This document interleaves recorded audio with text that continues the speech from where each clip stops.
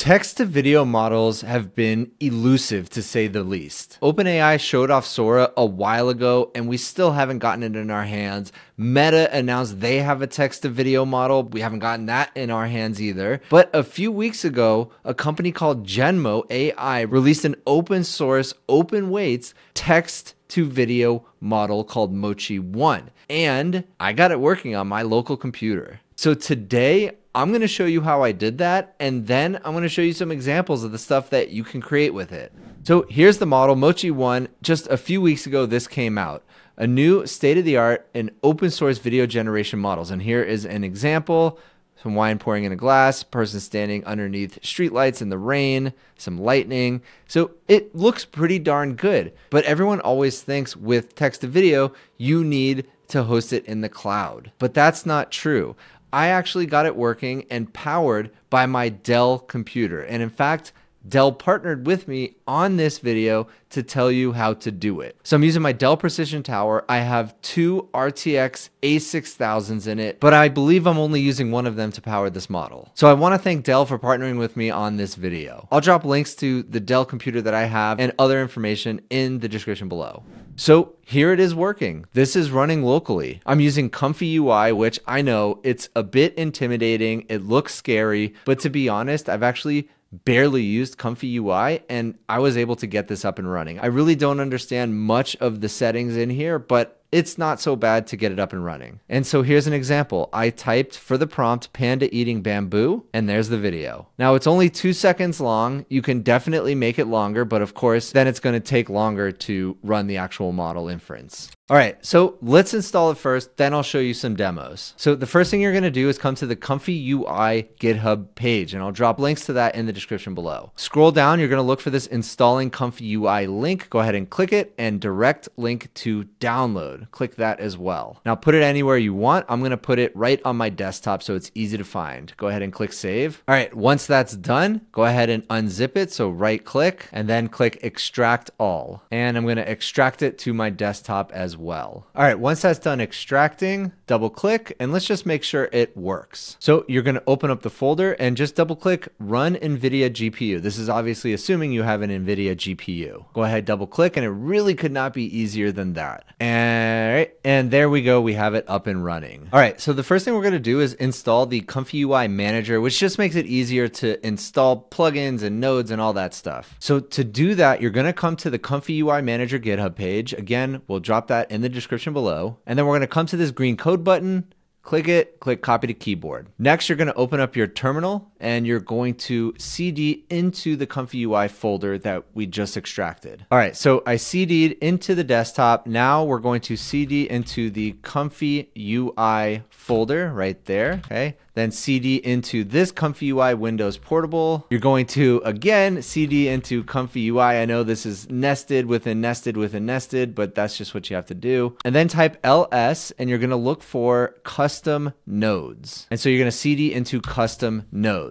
From there, you're going to type git clone, and then paste that URL that we copied earlier. Hit enter. Okay, so that's done. Now, all you have to do is start up Comfy UI again. Let's just make sure the manager works. So to do that, again, just double click this run NVIDIA GPU link right there. All right, and we're done. Now we have this little manager button right there, and now we know it works. So click it, and there it is. The next thing you're gonna have to do is install this Comfy UI Mochi wrapper, and this is by somebody named Kijai. Hopefully I'm pronouncing your name right. And again, we'll drop that in the description below. Go ahead, click this green code button, click copy to keyboard. So come back to your terminal where you had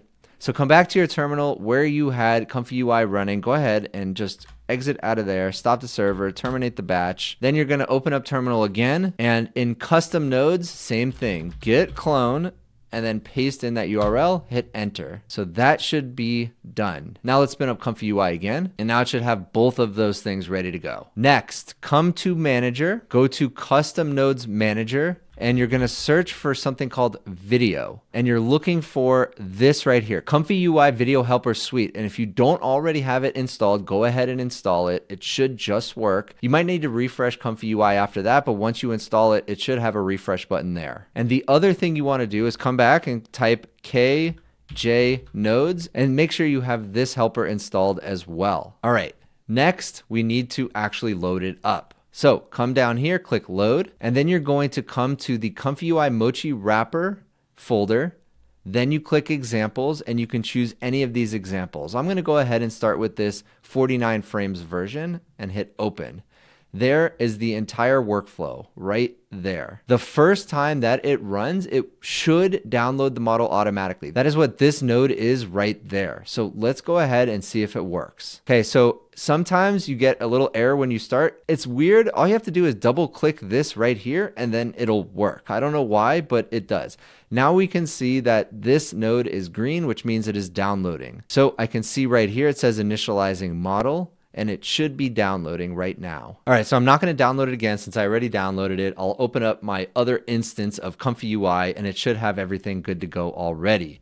So here we are. Now right here is where you're going to type your prompt. So right now it says nature video of a red panda eating bamboo in front of a waterfall. You click Q prompt and it should just work. There we go, downloading the model. So now it shows as initializing the model. And if I click over and look at my GPU, so one of the GPUs isn't being used, the other one is, and we can see it is loading up the model right there. And it does take a while the first time that you load this model. And it of course takes even longer if you have to download it the first time. So just keep that in mind. It is a slow process, but there we go. We see it's working now. And you can see the speed right here, and the total time for running this is about 3.5 minutes predicted. So we can see here now it is highlighting the Mochi sampler node right there. And then it should move on to the Mochi VAE, and then it'll put it all together, and then we'll get a preview of the video. I can hear the fan on my machine spinning up, so I definitely know it's working. Now, this is a quantized version, so it's definitely not going to be as good as the full version, but it'll be possible to actually run on your computer. And I'm using the Q8 version. I likely could fit a much larger model on my machine because I have 96 gigabytes of VRAM,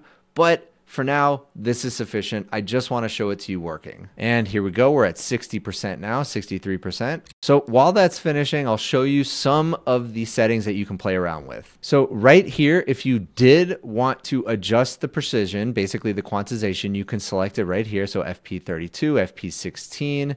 You can change the attention mode, a bunch of settings actually. Obviously, here is the prompt, here's the negative prompt, and then you can adjust the width, the height, the number of frames. So 49, about 2 seconds. And if you want it longer, you just adjust that right there. Number of steps, seed, etc. And yeah, lots of different settings that you can do here. Here you can adjust the frame rate, the format of the output video. It's really nice and pretty easy, but also really deep and sophisticated if you need it to be. Okay, so next it should move on to the VAE node. There we go, we're onto the decoding. And this doesn't take nearly as long, by the way. All right, there it is. And we have our text to video.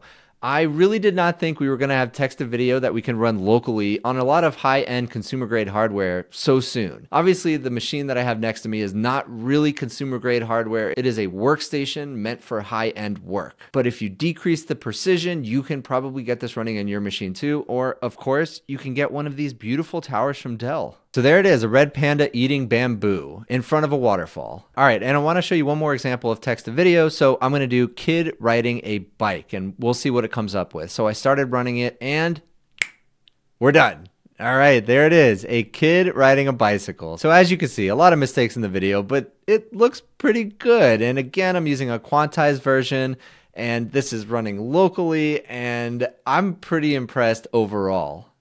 So that's it. Let me know if you can get it to work. If you can't, drop comments below. Hopefully I'll jump in and help you. And if that doesn't work, jump in my Discord. We'll try to help you in there as well. I want to say thank you one more time to Dell and NVIDIA for partnering with me on this video. It is so nice having a monster PC that I can put towards awesome tutorials just like this. If you enjoyed this video, please consider giving a like and subscribe, and I'll see you in the next one.